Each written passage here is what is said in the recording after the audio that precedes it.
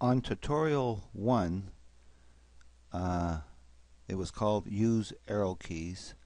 I showed you how to use the up and down, left and right arrow keys control an object, and it was a ball on the screen. Now we're going to take that a little bit further, and we're going to have that ball controlled by the arrow keys hit a target. So we're going to open up that document that we made, and to save me some typing, I'm going to open up another document that has my ActionScript in it, so that when we are ready to use it, I'll have it already written. Okay, so this is the program that we already done, called tutorial 1, use arrow keys. We're going to make 2 targets. They're going to be on 2 separate movie clips. So there's a movie clip, and we'll call this circle. That's the first target I'm going to make, called circle underscore movie clip. And there it is. And in that movie clip, I'm going to put a circle, little circle. There it is. And I'm going to center that on the stage, and that's my first target.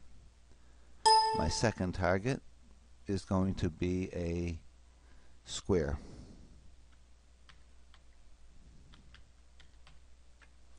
Underscore movie clip. And on that, we're going to put a square using the square rectangular tool.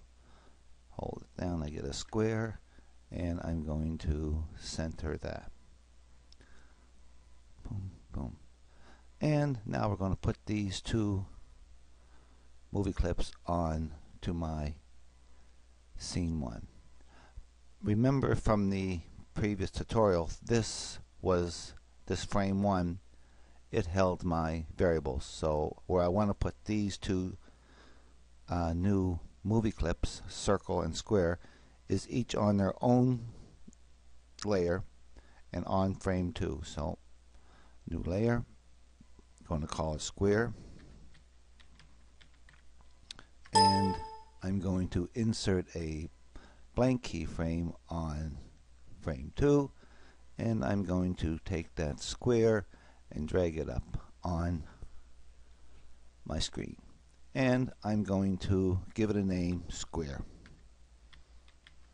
If we don't name it down here in this little box, we can't write any code on it. So that's my square on my screen. Another layer, and that's going to be my circle.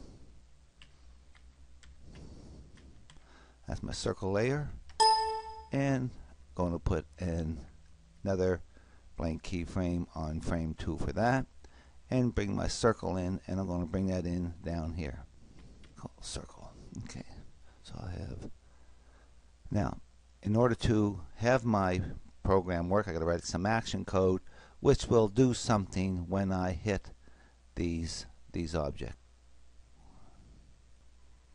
We're going to open up frame 2 of the ActionScript layer, and I'm going to paste in the ActionScript.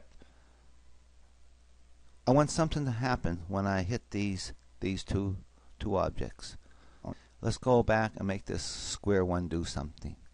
So let's give it a little motion. I have it here on my screen, and let's take it and put it way up here in the corner. 25% size, put it way up in the corner. There it is.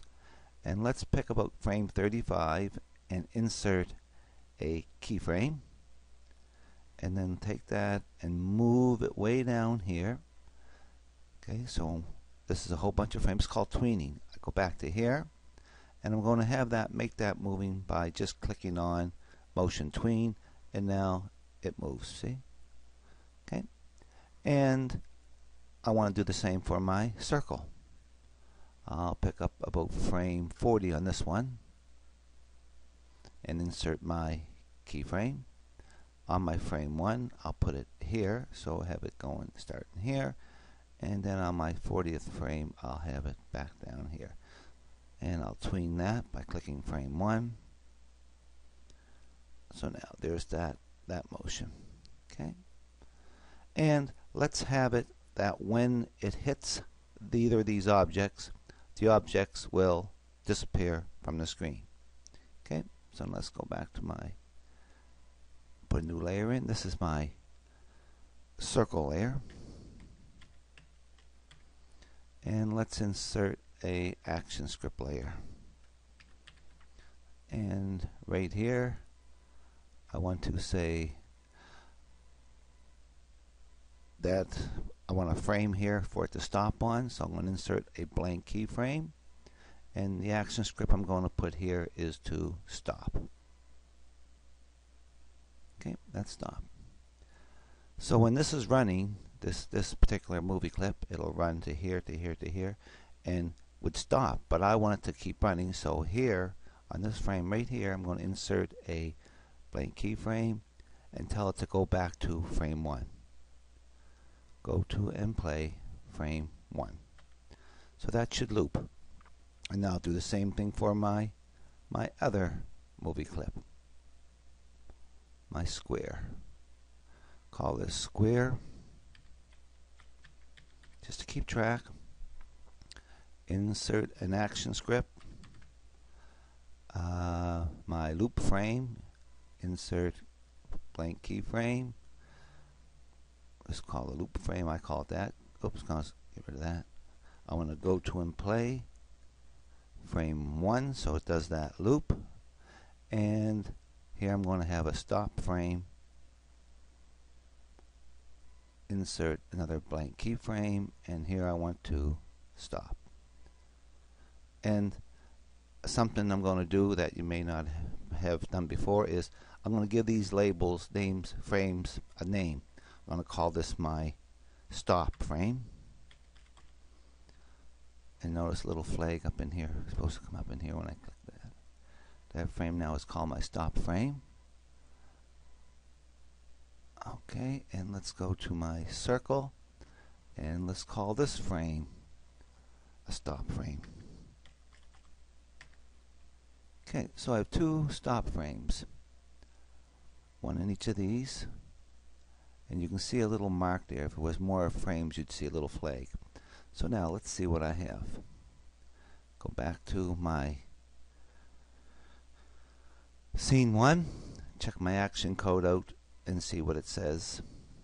As far as this is the action code here from the previous tutorial, and here is my new action code. It says if the ball, and that's the ball that's going to be controlled by the up, down, left, right key, hits square. That's the movie clip square. It says this movie clip square, if you hit it, go to and stop on that frame that we named stop. Likewise, it says if the ball hits this circle, go to this movie clip circle and stop. And if I look at my scene 1,